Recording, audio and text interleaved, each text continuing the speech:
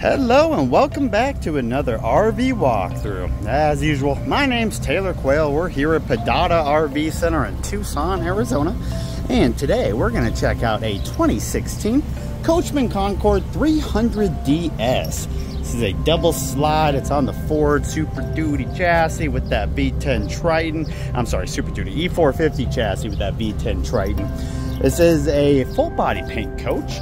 We're going to give it a full exterior interior look, see what it has to offer. So since we're already at this corner, let's start here on the driver's side passenger or driver's side rear area of the coach. Both slides are located on the driver's side, nothing on the passenger side. And you got your first compartment right there. One of my small complaints is all your compartments on this side, they're hard to open with the slides out. So you only got a couple compartments that actually have little holders, one of them being your dump station. And if you can see, you also got some levelers down there too. 30 amp power service, unleaded fuel in there, potable water, outdoor shower, and a TV connection. Tires on this bad boy, Cooper Discoveries 225/75 R16s. As for a date code, I don't see one on this tire, so we'll check another.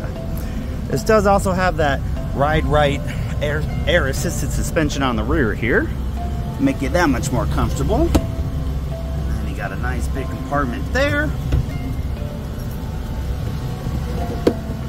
Look like some extra components in that compartment, and then your generator.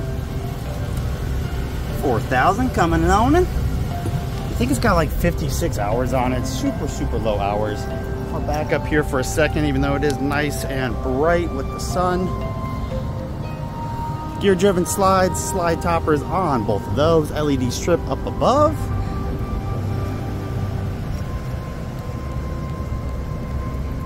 Let's see if we can find a code on this tire. I think we will. 3720. So they're about coming up on 3 years old, so still good for a while. They look great. Lots of tread left. All right.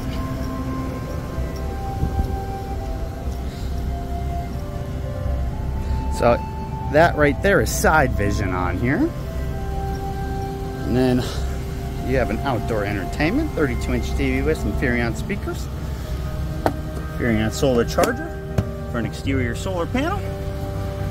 Got 20.3 gallons on that propane tank.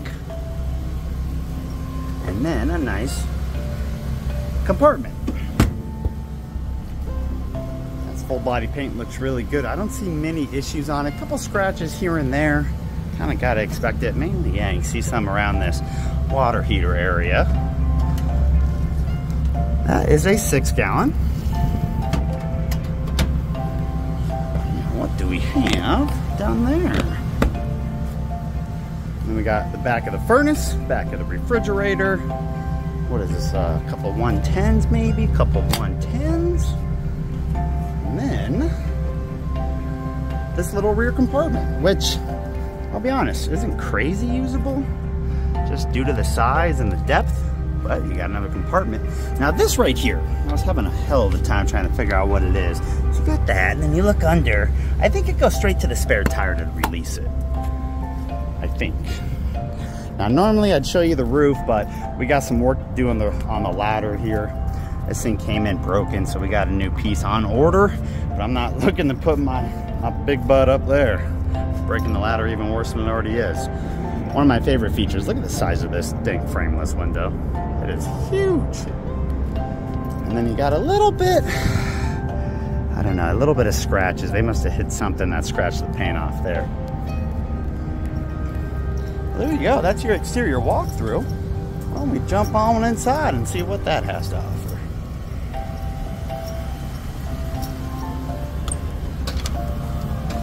One exterior step, 2 more steps in, batteries right there. Light controls, out, awning, disconnect.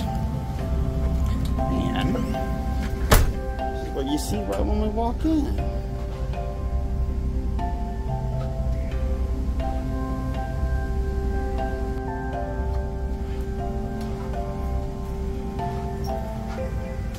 All right, so first off, let's start in the cab area. No overhead bunk, it is just a TV here with some storage. Oh man, I forgot to turn these lights on. What the heck are those light controls? I'm not even gonna try to find them. And then a whole bunch of connections up there with all your remotes. Little multimedia device player there by Furrion. And then it looks like we should have a couple speakers behind there. All right. 32,885.4 on the mileage. Other than that, it's an E-Series cab. Nothing really changes in these things. A little bit less leg space for the passenger. Backup camera, side vision cameras all on that screen. And then, down here, it's upside down, but it's got your hydraulic leveling jacks, which is kind of nice. You can see there is an auto level button on there too. One of the other options on this, you can see your kind of circular bases on the chairs. They are swivel seats, so you do have some swivelers in here. That is only a Ford option. That can happen with the Chevy chassis. All right, so let's flip her around and look at the first slide. First slide all the way down. Couch and dinette in there. Now this couch, I can't remember what kind of sleeper it is. It's a jackknife, and you can see, you can see some seat belts down there. Couch, it's a cloth couch. It looks to be in good condition. Maybe a couple little marks here and there, but not too bad. Cup holder pop up right there. And there's the manuals. Whole bunch of manuals and reading material in there. U-shaped dinette. Got a little bit of work to do on the dinette. The piece of, like, you know, cloth molding, framing that goes here and then up and around did not come in with this coach. So if you're coming in to look at this, careful. You don't want to get your calves all jacked up by these screws. But this will turn into a sleeper. You can see that extra cushion there to help fill the void with the cushions on that dinette. The right side does have a nice storage, pretty deep. And then there is no storage up above the dinette, so just completely open. Nice big window though, day-night shades throughout. And we'll back it up here into your kitchen. There is a fireplace there. Can be used for the ambiance or actually putting out heat. Look at that drawer, that's very deep. And then we got the rest of the kitchen to look at, but first off, since we're here, really quick, check out the printouts. $69,995, and there's some decent info. Specifications right there, highlighted. All on the right side is Ford, left side is Chevy. Floor plan. And then, here's your actual features and options list. This Concord 50th anniversary package was standard. Luxury package, which this does have, and then the standalone options that I was able to find. All right. So, continuing on in the kitchen, 3 drawers like that. Big space under the sink, look at that. And then right above that is the actual sink. A couple basic plastic covers on this.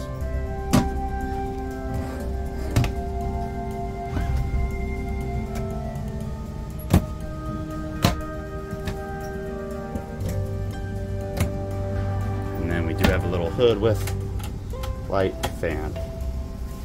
3-burner stove top. And then, this is always funny, expect to be the oven. Nope, it's actually the convection microwave down below. And then this bottom piece, I gotta remount it, but it is really just an access port. Haha, get to like them heater lines, water lines, whatever type of lines they got down there. Oh, you son of a gun. Oh, it's magnetic. And then, just to the right of that, last but not least in the kitchen, is your Dometic fridge and freezer. This is a 3-way. Breaker box down below, and then we got the hallway. Beginning of the hallway, you got your thermostat. You've got your slide controls, water heater, looks like. We got a gas water heater and an electric water heater. Tank heaters. 56.3 hours on that generator, hardly anything. And then light controls. That door's the bathroom. That's got the shower right there. Look at that in a second, but let's look at the bedroom. So right in front of the bed, bed's also on a slide. You got a whole bunch of wardrobe storage and drawers. And then your queen bed, it'll be a 60 by 75, maybe by 80. We'll double check. With some overhead storage. Very, very similar to what we just saw in the dinette or above the couch. All right. right, and there is all your closet space.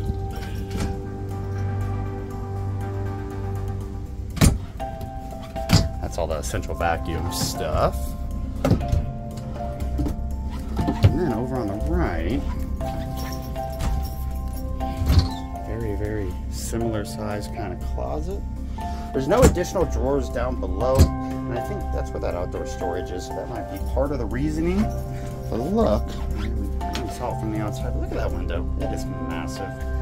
And I can't remember. No storage under the bed.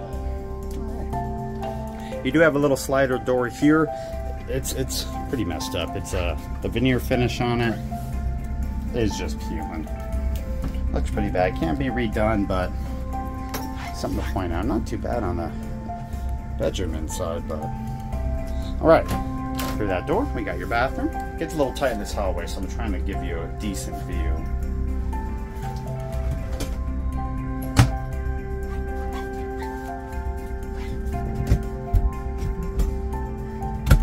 Decent storage, little baby fan in here. There is also a fantastic fan in the bedroom, which was also an option. And then right behind us is the shower. Is that like an 18-inch by 3 pan 2x3, something like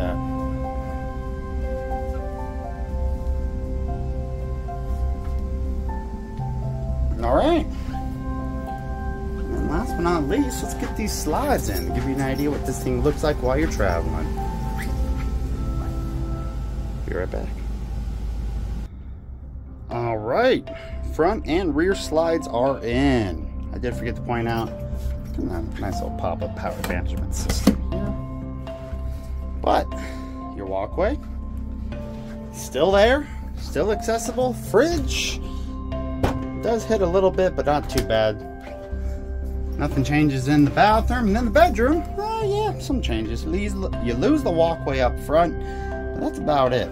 I forgot to point out, you also got a central vac system down there. So there you go, slides in, nice big window there. That's probably why they got that rear view mirror right there. You might actually be able to see all the way out.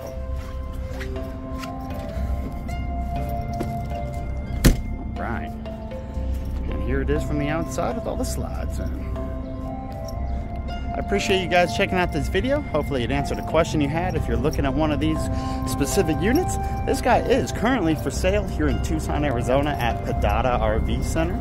Once again, my name's Taylor Quayle. If you have any questions on this or want to inquire about purchasing it, you are welcome to contact me. I'll put all my contact info on the screen right now. Cell phone, email, all that good stuff. But yeah, thank you so much for viewing. Hopefully you enjoyed. Let me know if you have any suggestions for future videos. And I hope you guys have a great day.